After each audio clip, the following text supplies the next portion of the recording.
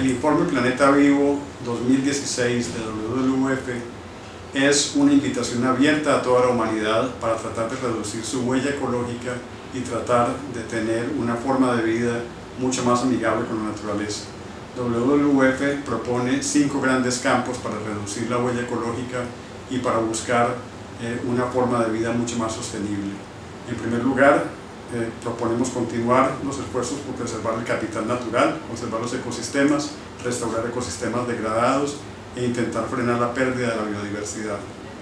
Una segunda medida es intentar mejorar los sistemas de producción para reducir el uso de insumos y la producción de residuos y tener una producción mucho más eficiente desde el punto de vista energético. El consumo debe ser un tercer factor en el que todos nos debemos comprometer, tratar de consumir de una manera mucho más sabia y tener estilos de vida que dejen una huella ecológica lo menor posible.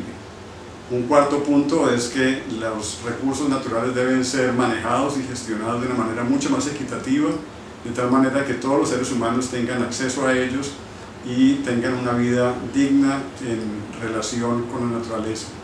Y por último, debemos buscar reorientar los flujos financieros de tal manera que valoren la naturaleza y se hagan responsables por los costos ambientales y sociales de la producción.